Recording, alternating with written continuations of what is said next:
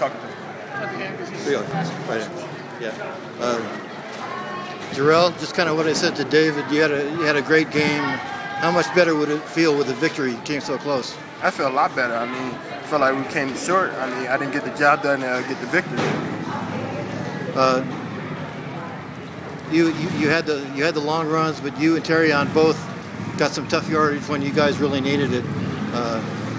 How much pride do you're not a terribly big guy, you're not a really small guy either, but how much pride do you take in being able to get the tough yards? I mean, when I get up the hole, I want somebody to feel me, so I take a lot of pride in that. When I'm coming in there to hit you.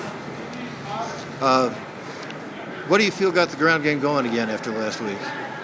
I had a chip on my shoulder because we didn't do as good as we should have did last week, so this week we had to make a statement. Like, we still can run the ball. Do you feel like you can run the ball against anybody on the schedule? We can run the ball against anybody, no matter who it is. It could be the #1 team in the nation. It doesn't matter. 5 games left. How important is the bye week, first of all? It's good. We got a lot of guys that's banged up. We get them healthy, come back, and we got a chip on the shoulder. We need these games. It's a game of inches. You had a play where you almost got thrown for a loss. I guess it was 4th down. I can't remember.